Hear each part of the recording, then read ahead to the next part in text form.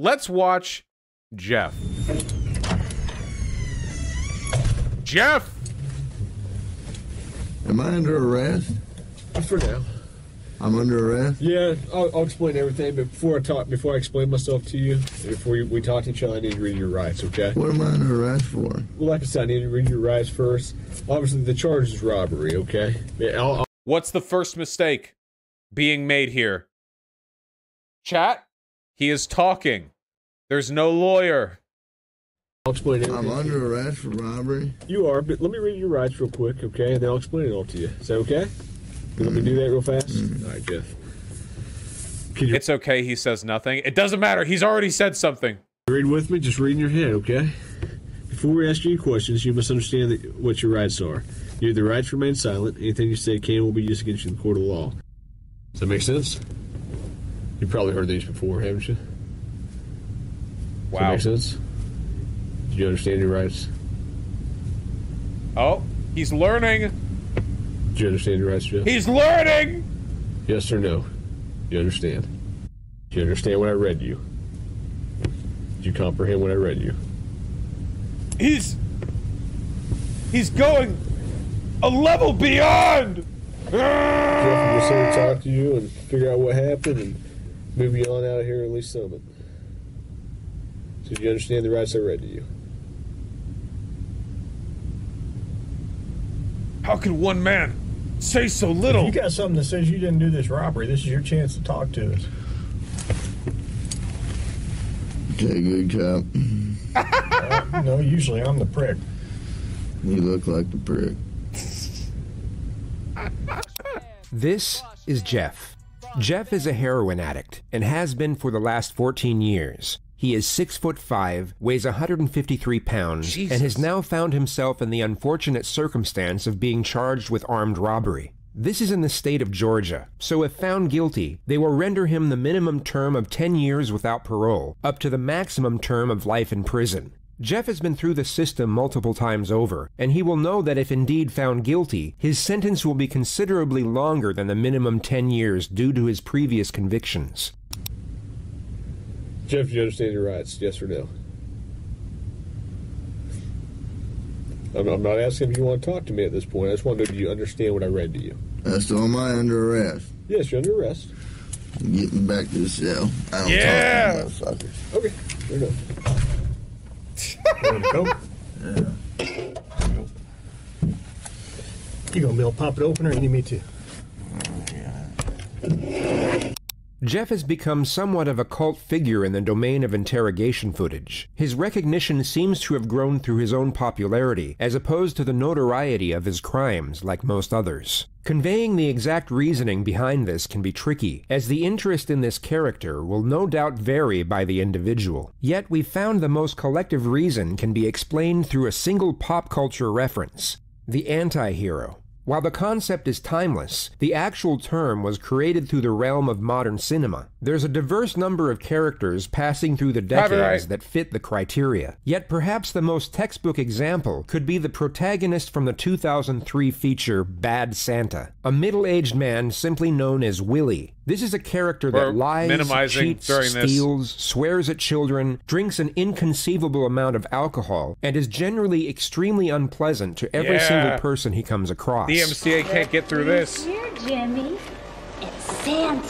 Fucking right. Let's tell Earthquake. him for Christmas.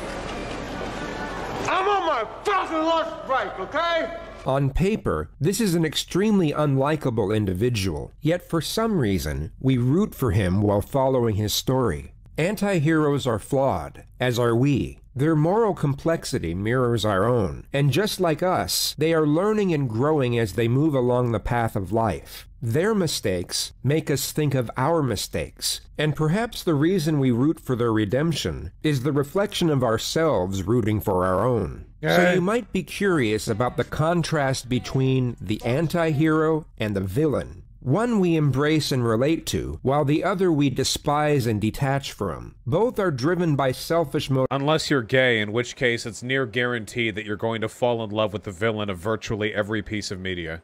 motivations, yet our emotional response differs between them. The reason for this, while not necessarily obvious, is a relatively simple formula. The anti-hero must have a glimmer of humanity alongside a noticeable vulnerability. This is what allows the viewer to truly connect with a character. It allows us to forgive them when they are unethical, but admire them when they are noble. It allows them to be angry, cowardly, and greedy, but also cheerful, brave, and empathetic. Who the fuck is Thurman? Is that you? Is your name Thurman?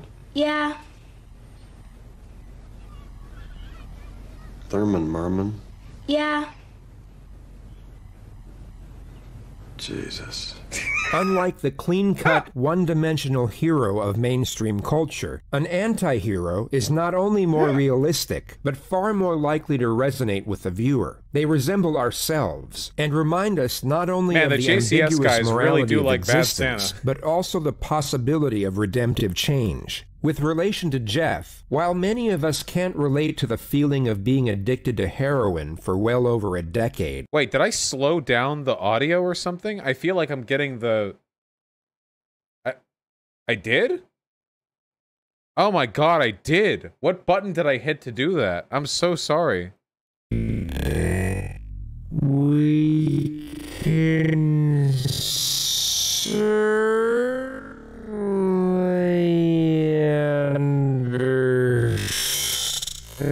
understand. Now to last the whole stream. Feeling of sadness. While we may not be able to put ourselves directly in the shoes of an addict, we can somewhat relate to the adversity that comes with it. Not to mention the incredible magnitude of the situation he is going through in this video. How he responds to this very moment is quite literally the precursor to his entire future. He is at a crossroad moment in life, where on one side is the possibility of hope, and on the other side is the outright guarantee of despair. The long-term path he goes down will be the consequences of the short-term choices he makes. Okay, we're settling on normal. All of which have to I didn't know that was a feature. Sorry. Be judged and decided on while going through the early stages of heroin withdrawal. I need methadone. You need methadone? Yeah, you guys can get me that methadone or what? I don't have any. Do you have a medication for it, or I mean a prescription for it? Or? No. What do you need methadone for? Because I'm a fucking junkie and you guys, I can't get no methadone. I'm gonna go through withdrawal here in a minute. Where do you usually get your methadone from? I don't get it. I get heroin. How long you been using heroin? Long time, buddy. What are you trying to talk to me about here? Talk to you about what happened last night. Look, here's the deal. Either you're in a bad set of circumstances or you went and committed an armed robbery last night. Yeah, right? I'm in a shitty, wrong place at wrong time, obviously. I didn't commit no fucking armed robbery. All right, then let's talk about this. Let's I not don't have keep nothing. up I the don't talk act. to the police, man. I think it's in your best interest to. How? I don't talk to you're the sitting police. Here, okay. I've But he been to- is talking. He is talking, though. He's still making the mistake. No! the system, buddy. I know how I know it you works. have. I know you have, You're Jeff. not my friend. I'm not your friend. You're Drew. trying to fucking get me. Or you're No, trying I'm not trying to get All you. you're trying to get is some fucking stupid ass fucking confession, and you're not gonna get one. Jeff, I'm not going to get a 'Cause- confession out of you for nothing. Exactly, because I And didn't I'm do not trying nothing. to get a confession out of you. Okay, I'm gonna tell you, I didn't commit no armed robbery, and y'all ain't got no fucking evidence saying I did. Let me go. All you did is find me sitting in my buddy's house because my fucking buddy's dog's going ape shit. I go outside, there are cops everywhere, and they spotlight me. They say, "Come here." I say, "What's up?" They search me. They ain't find Hang on. nothing. What's Let up? me read this. No. Yes. Because I'm not gonna sign it. You don't have to sign it. But let me read it for you. Okay? I'm not signing nothing. You don't have to sign it. Let me read it. You already read it to me earlier. I know we did, but I'm going to read it to you again. Thanks for the coat. You're welcome. Before we ask any questions, you must understand what your rights are.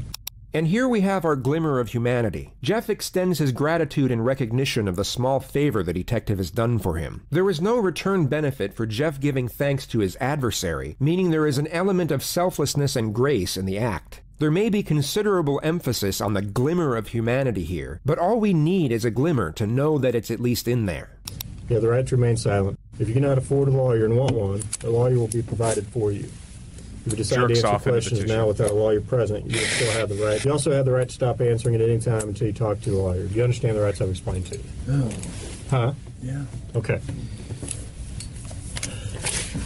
Tell me what happened last night. Plain and simple. Your side of the story. I'm not talking to you. I'm a lawyer. All right. This is what I don't understand. I know, but this is what I don't understand, Jeff. You were sitting there talking just like you were ready to sit here and tell me what happened last night, and then all of a sudden I read that to you, and you screw it, I ain't talking to you. I want a lawyer. I don't understand that. What changed? Because I told you what. I already told you what happened. You didn't. How didn't I? You didn't tell me what happened last night. How didn't I just tell you what? But now you've He's still talking. Me, and I can't talk to you because you asked for an attorney. So okay, that's fine. But I will tell you right now, you're still on a hold for a robbery. I know. I don't know why. I need a fucking lawyer because obviously I didn't do nothing. And obviously you guys know I didn't do nothing because I've been arrested for the same bullshit before and you guys don't interview me this much. So, wham bam, thank you for the coke. Put me back in the cell. What's that? Just my phone. All right. I know we did this twice, but I got to do it again every time, okay? Before I ask you any questions, I got to read your rights. You understand that? Yeah. Okay. Go ahead and sign there. Let me take your gift off. Look, I'm not signing nothing. I don't want to Okay, you don't have to sign anything. You understand your rights, though, right? Yeah. That's all I need is a verbal yes? Yeah. Okay. When's this coke gonna be here? Or is that just a fairy tale? It's coming. He's getting there right now. He'll be here in about 2 minutes. He has to walk to the soda machine. They do that too. If you ask for a lawyer, they'll be like, yeah, dude. Yeah, you know, just, yeah, we'll get right to it, dude. Hey, don't worry, man. Yeah, any minute now. They'll put it back as far as they can. If you say, I want a lawyer, I'm invoking the fifth, I want a lawyer, and then you just shut up. You don't say anything. If you want to say anything, you know what you say? You say, lawyer. Okay? That's what you say, all right? Like that scene of, Mike from Better Call Saul. Or was it Breaking Bad? No, I think it was Breaking Bad. Still copyright? Yeah. Nah, Saul's already showed up in this scene. Never mind. It's good.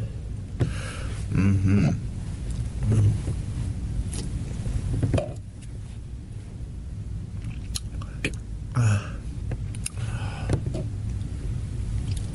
I have enough evidence Like what? of the armed robbery, okay? But, you know, if you're saying you didn't do it, you need to give me your side of the story. I didn't do it. Okay, well, give me your side of the story. You got, convince me.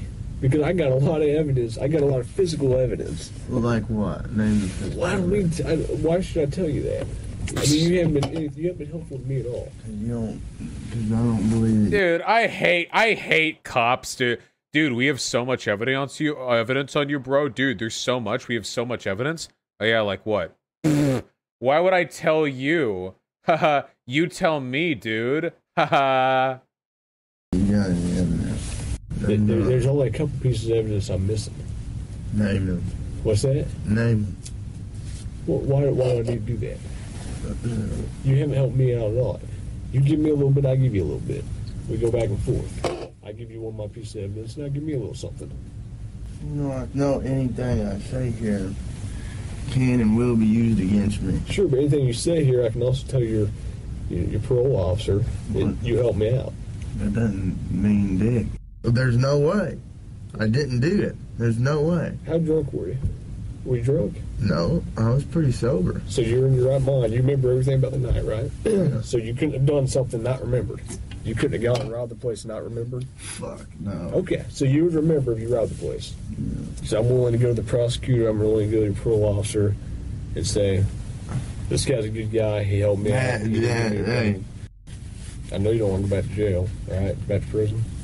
Well, fuck. It looks like I am if and you're going to charge me with some bogus shit. You guys don't, I mean, what do you got, really? That I was at a buddy's house and I happened to come outside because you guys were fucking swarming the area and they which door did you come out of? I came out of the front door. You know what? I'm not saying myself, man. I'm done, man. Fuck this. The only reason I came up here is to get a fucking Coke. Okay. You're not getting out. I know. This fucking guy.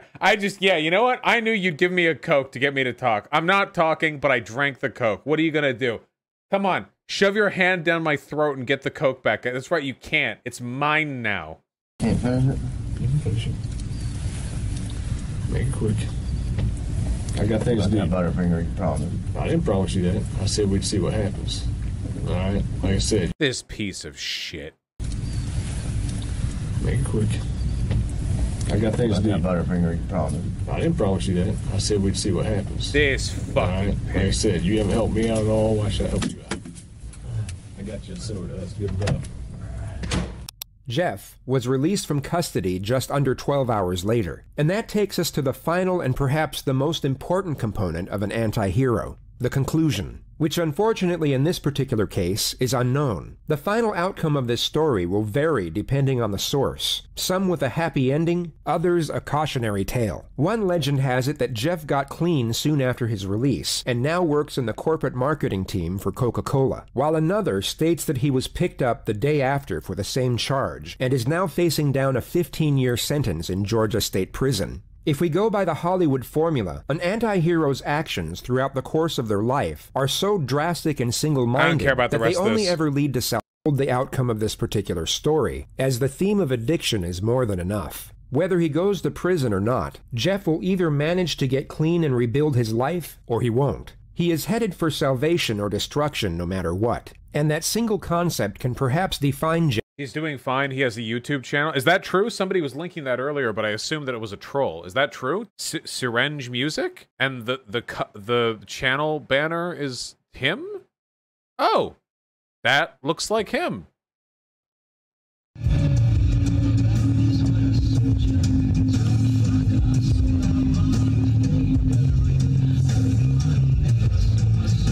So are we good? So, the video's title says that he's okay. The video's content gives me very little information. Hey, anti-hero, hope you're sober now. I'm still breathing. All right, he's still breathing, you know, and he's free. I mean, he has to be. I don't think that was a prison car with prison car music.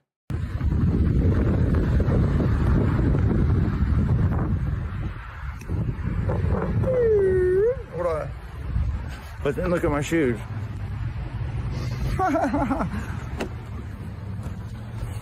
Just showing up unannounced to the prosecutor's office because the note basically said due to COVID-19 pandemic and complications that could arise, I shouldn't have to show up. And I don't think I should because my defense could suffer because I live 2 hours away from where my tickets are. So what the fuck, man? They gotta grant me that shit. Who's with me? And yeah, I fucking overdressed, so what? Okay, he's not actually a lawyer. It was a joke because he's dressed in a suit. Gotta fucking give him a preview of what's to come in court. You'd be surprised. People take you much more serious. Don't pay attention to my shoes because I didn't think they'd see them, and they didn't. She wasn't even there, so I just left her a note. So I got all dressed up for nothing. He's got drip. Well, he's out. That was just from 2 weeks ago. Where in the world is Jeff? Jeff, what are you doing? Is that... Is that your partner? Jeff, my man! It could be daughter, partner, I have no idea. Sister, I don't know. Just looking at some water, huh? Yeah, man! Woo! Where am I? I like Jeff. I'm pro Jeff. I'm a Jeffist. Okay, I'm a Jeffite. Where he at though? I don't know. Does he know where he's at? Does he even know? Just wandering.